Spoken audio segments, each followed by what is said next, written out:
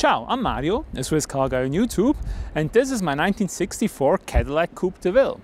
And in today's video I will go through everything that I found that is wrong with this car. And it's not meant to be mean to the car or something like that, but this is a 50-year-old car and I just want to show you all the things that, come up with such an old car. Also, this is not a show car, so I didn't pay show car money for it. This is like a good driver with a nice new paint job, but it has issues and quite a lot of those, and we'll get into those issues in this video.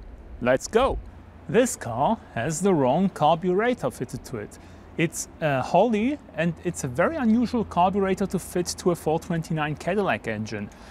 Usually these cars have Rochester or Carter carburetors, and a modern replacement is an Edelbrock, but this car has a Holley, and that means that a lot of things have been altered and maybe a reason why this car is not running as perfectly as it should. The train is arriving. This car has a manual choke cable, interestingly one that says Edelbrock on it, but a 64 Cadillac is not supposed to have a manual choke because the choke is activated by vacuum. But with this carburetor they drilled a hole in the dash and put in a manual choke. Also, the car seems to be down on power. It accelerates well from a standstill because it's a torque converter automatic, torque multiplication, it goes well. But when you want to go faster, when I took it up the Albis Pass a few days ago, which I realized this is not the right car to go up a mountain pass, but the car struggled to do more than 60. And I reckon it has to do with this carburetor and with a possibly missing kickdown switch, because this transmission doesn't kick down, and there is a switch usually for that on the carburetor, and I'm pretty sure this one's missing. Speaking of the carburetor, you see this air intake. This is a Batwing style air intake, and it's not stock, so this is not the right intake for the car. I do like it, however, because it's in 50s Cadillac style. I know it's not period correct, but I think it looks good and I'm going to keep it. However, I would have liked if the previous owner who put this on would have painted it the correct blue to match the engine, because like this, it's just black in the engine bay. I don't know, it should be blue, it would be nicer, but this is something I'm probably never going to touch. This car has a bit of a problem with a cold start, and now it's very cold, it's about 5 degrees Celsius, but I think the car should start a bit better.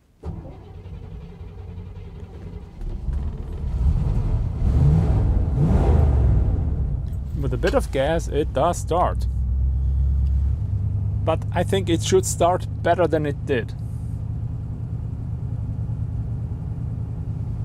Even messing about with the choke, it doesn't really do that well, and it does run very, very rich. Which means on my new parking spot I have a big black soot stain on the floor. But I don't know if I can address that, but for the time being, the car runs, it runs okay. Another thing that's particular to this car is I have no history whatsoever on the car. And that means also no service history. And I haven't actually even pulled the dipstick to see what the oil is like, something I'm still having to do. But I reckon the last service was a while ago, because if I look at the oil filter, it has quite a bit of rust on it, and if this was replaced recently, it wouldn't be so rusty. So this car needs a service fairly soon. The front grille is not fitting properly, or it hasn't been fitted properly. Anyway, it doesn't really, maybe it is proper, I don't know, but it's not held on right. I think I need to address this. As you can see, this piece of side trim is different from this one. And the reason is because this one is original and this is just a glue-on replacement. This car is missing a few bits of essential trim, but the seller has ordered them and has agreed to mount them sometime in the spring. I just hope he got all the trim pieces, because this is one and it's about 2 meters. And then there's the other side as well, where more trim is missing.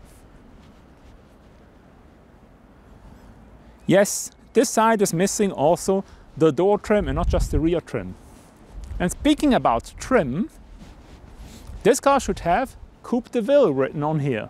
And I have one side of the trim, the other one I'm missing the Coupe, I just have the DeVille, but when they painted the car, they closed the holes to put the trim back on. and I'm going to have them put it back on because I agreed with them that I would buy the car with complete chrome and trim, and this is not complete. This car has a power antenna, but it doesn't work, and I have to figure out why it doesn't work. Either it's not connected, everything is possible, either it's broken or the fuse has blown. I don't know, I haven't investigated it. Maybe also the radio hasn't been connected properly, but the power antenna doesn't work. It's not something that bothers me too much because I don't listen to radio, but I want everything to work. Like many 60s car, the Cadillac has got vent windows, or as Cadillac calls them, ventilators, and the rubber weather stripping around it is very brittle and not in very good shape. I might have to replace it at some point, because otherwise I get wind noise and water ingress. And speaking of wind noise, the passenger side window doesn't fully close. So I have a constant wind noise in the car, and I think the mechanism is maybe worn out or something, or the tracks are blocked. I can't clean it. This must be the reason. Otherwise, there is another reason why a window on a Coupe DeVille might not close, and this is due to it having the wrong window, because it might have the window out of a convertible, and convertible windows are slightly shorter. But in this case, I believe this is the original window and it just needs some help and some finessing closing. You might notice the driver's side door is not properly aligned. It's too high at the back, and I think this needs alignment because it doesn't look nice.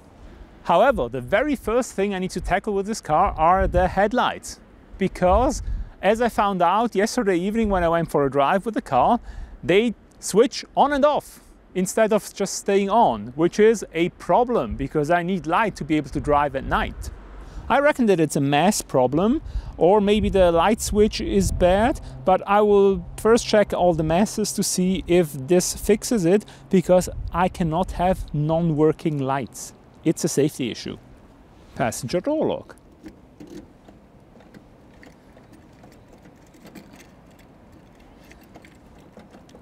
It doesn't close, and I don't want to force it because otherwise I might break the key.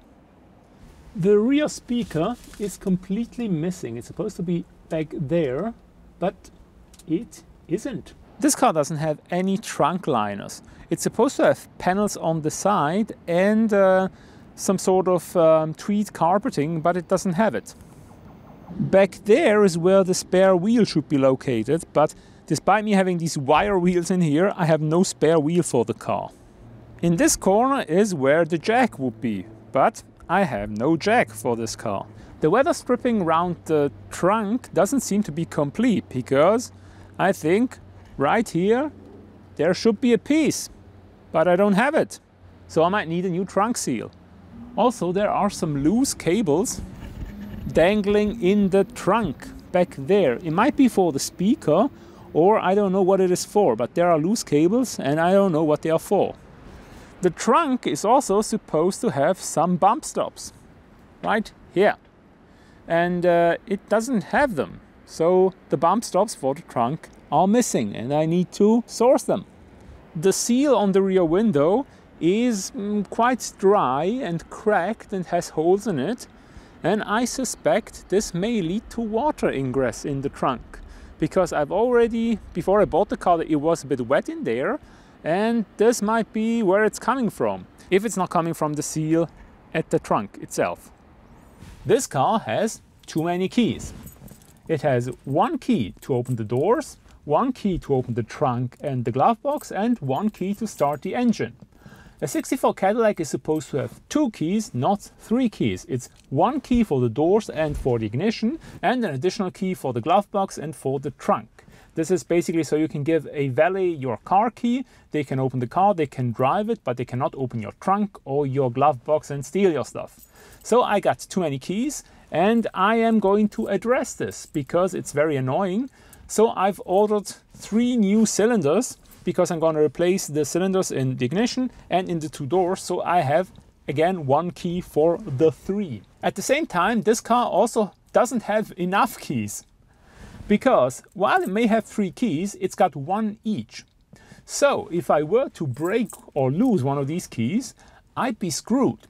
and I need a backup, a second key. And so I ordered a new set of blanks that I will have cut later on once they arrive. Because especially with this car, with the trunk, this doesn't have a trunk release from the inside. So if you happen to lock your keys in the trunk, you have a problem. This car has electric seat adjustment and not everything works. So I can go back by pushing front. I can go forwards by pushing rearwards. The up and down, it doesn't go up. I managed to get it down the bench, but not up. Up is not working, and tilt is working. And then there's tilt. How much tilt is there? So there's another tilt that doesn't work. So I will have to look into this. I don't have a manual for this car. This is why I'm a bit puzzled to what the controls actually do. You would think that the car from the 60s might not puzzle anybody who's used to like a Lexus with 100 buttons in the interior, but no, I really don't know what this does, and I've ordered a manual and it's on its way. Funnily enough, I ordered a workshop manual. I have had this for months, but I do not have an actual owner's manual for the car, so this has been ordered as well. While I already mentioned that the passenger side window doesn't go up all the way, the one on the driver's side, it gets a bit stuck. So I may have to loop the tracks there and do some adjustments as well. One thing about this car, and that's probably the most obvious thing about it, the interior chrome is all pitted.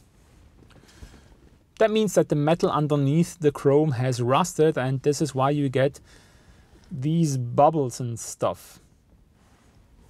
Which it doesn't look nice, and it's not as shiny and as a show car should be, but this car will never be a show car. And if I were to redo or replace all the chrome in this car, it would cost thousands. So I'm gonna leave it like this because in my opinion that is patina. Here is the wonderful choke that doesn't belong here and that says Edelbrock. It's ridiculous. You can see more pitted chrome. This car might have been underwater at some times, but you know, it's an old car. I can live with this. The clock is broken, it doesn't work. I have to see if I can fix that because you can take it out and lube it. It's part of the service manual actually.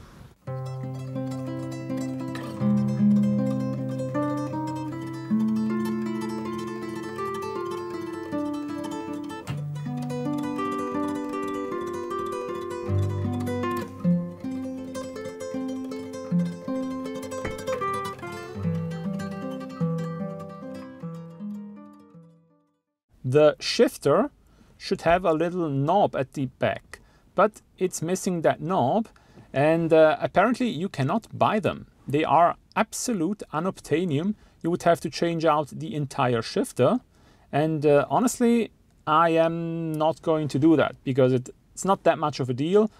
I mean, you can see on the other levers you have the knobs, and it's not like they are the ultimate statement in style. It's still nice having them. But maybe I can find replacements, or I can have replacements 3D printed, because why not? The driver's side ashtray is missing the ashtray insert. It has the lighter, which has been well used, but the lighter socket itself is not connected to anything. So if I want to be able to use the lighter, I should see if there are some cables or something I can hook it up to. Because in this car, underneath the dash, from what I've seen, there are quite a bit of cables like dangling around and connectors that I don't know what they do. So I will look into that at some point. Same thing at the passenger side. There is no insert, there is no lighter here, and also it's not connected to anything.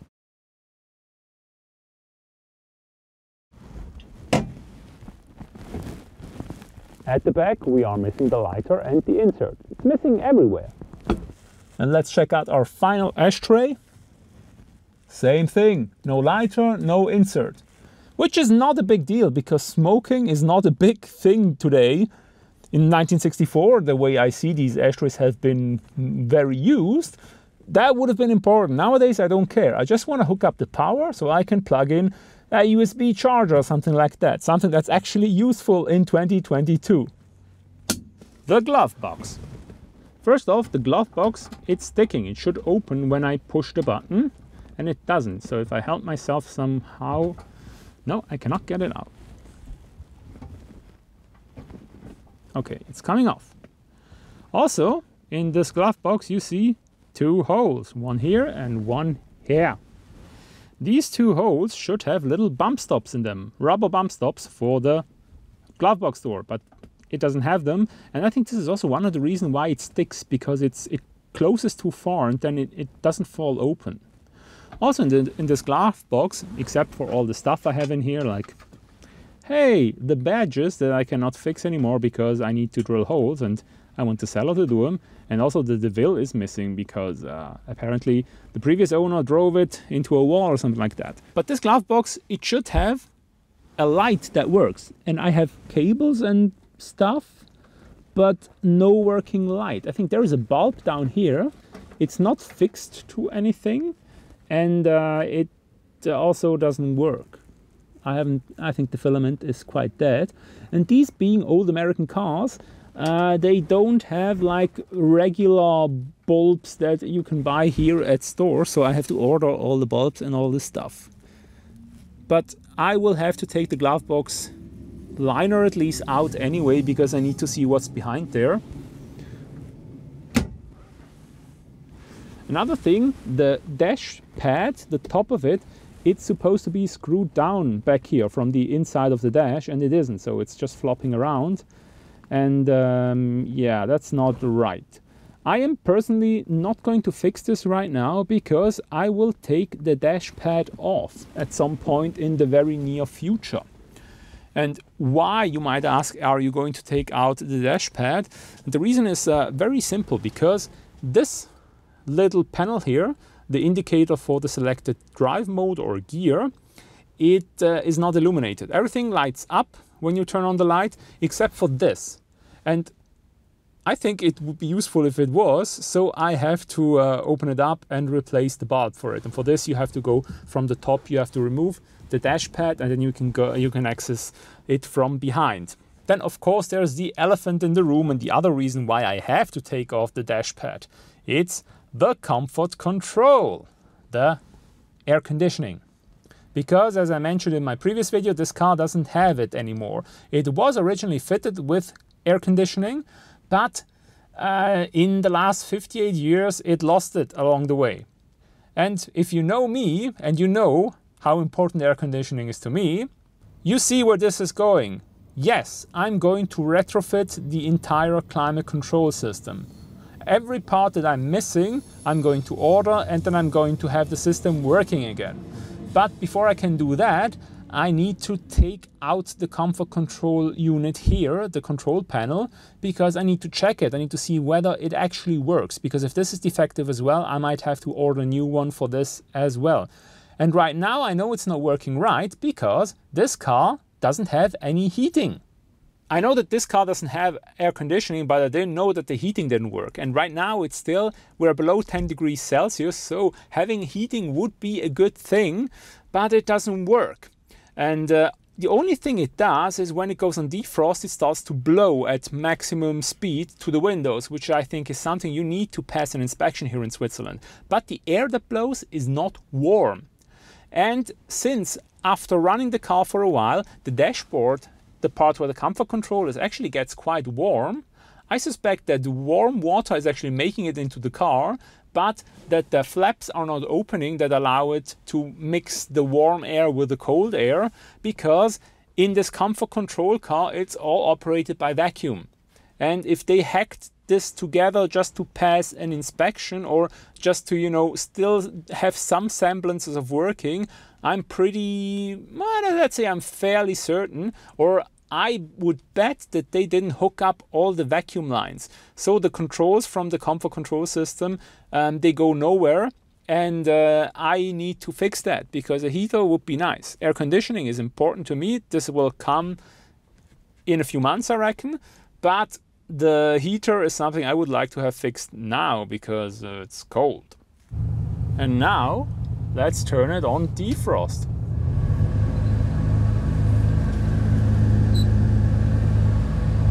but I got whistling noises as well. So I don't think that is working properly. I might have to look at the fans as well. Let's put it on maximum defrost. This is a setting where it should blow warm air, but it doesn't do anything. That's a speaker actually, it's here that it blows. The air comes through, but it's not warm. And even if I change the temperature, it doesn't make any difference. It's between cold and warm, it's always the same. So basically, if you need to defrost, yes, it could sort of do it, but it otherwise just adds noise. So let's keep it on automatic. But first I need to disassemble everything, and also I need to disassemble under the dash. I need to see what components I have, because depending on that I need to buy more or less stuff from America. I will still have to buy a lot of things, a lot of parts, and it will be very expensive. I think shipping alone will be expensive, but I reckon having the comfort control working again will cost me, all in all, with parts and some labor that I cannot do myself, around 4,000 Swiss francs. And to me, honestly, it's worth it, because again, the car was not super expensive, and this adds a whole new layer of usability and also originality, let's be honest. Another reason why I need to take the module here out is because even this lever, it can be quite stiff to operate. Like, this is very stiff back here, so that doesn't seem normal to me. So I need to investigate why that is, because I wouldn't want to break it, because if I break it, I have to buy a new one, and that would be bad, right? So I will actually uninstall this and test it off the car to see if it works. When I bought the car, the sun visors, they were like vibrating around and making a lot of noise.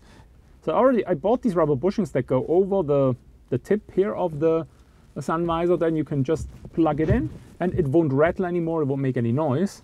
Also, the sun visors, when I got the car, they were like staying here, they wouldn't go up all the way, but fortunately there is a screw right here that you can just tighten a bit, and then the tension is increased and the sun visor stays up and still moves, so easy. As you can see, my mirror also is pitted and it also has some, corrosion in the glass. But it's the original mirror and I'm going to keep it. This car has a vinyl headliner and it has quite some stains on it, yellowing and stuff like that. I really don't know what it is. I reckon it might be nicotine stains, because this car was certainly heavily smoked in, but I'm going to try to clean it. The same way I'm going to try to clean the interior of the car. Because again, it is a nice white leather that I like very much, but it's stained, it's yellowed, it's dirty. I reckon I can do better than it is right now. Also, while I think the headliner should be able to be cleaned, right at the back, underneath the rear window, I think it needs some nip and tuck, because it seems quite loose and doesn't look so nice. So there I might have to do something. Also the parcel shelf, I don't know, it's probably all right, but maybe I need to address that as well, alone due to the fact that I'm missing the speaker that is supposed to be there. And you might say, well, who cares about the speaker? But this car has 2 speakers in total, one at the front and one at the rear, so I lost 50% of my music. And this is something that I think could be an easy fix, if the wiring is all there. If the wiring isn't there, then it's not an easy fix, then it's a hard fix. Another thing I will look into is the armrest for the driver, because the way I see it, it's separating from the door card. And maybe if I take the door card off, because I already see there is a fastener that's missing, maybe I can take the door card off, I can try to improve it to make it a bit more... Oh, okay, it's falling apart. Yeah, anyway, maybe I can take the door card off, maybe I can try to make it hold better. Also, the door card is not held on very well, I just realized. So, wait a minute.